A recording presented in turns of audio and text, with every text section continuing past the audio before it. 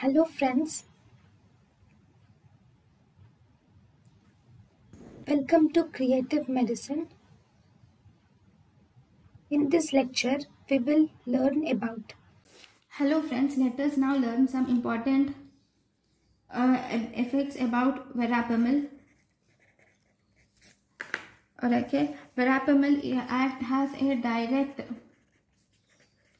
negative chronotropic effect on heart.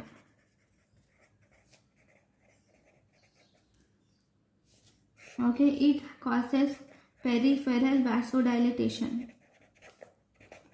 It causes peripheral vasodilatation.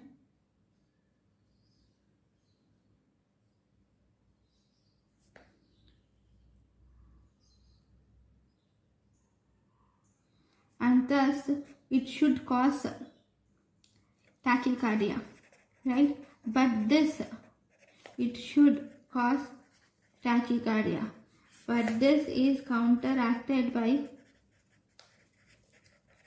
direct cardiodepressant action.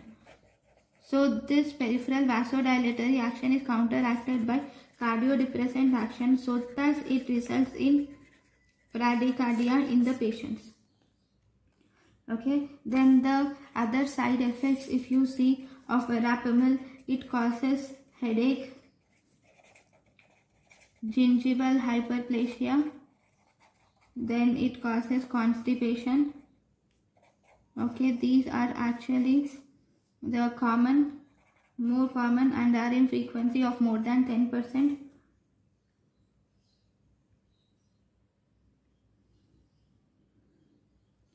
So this, because of its direct cardiodepressant action, it will reduce the cardiac contractility and it will also decrease the AV conduction.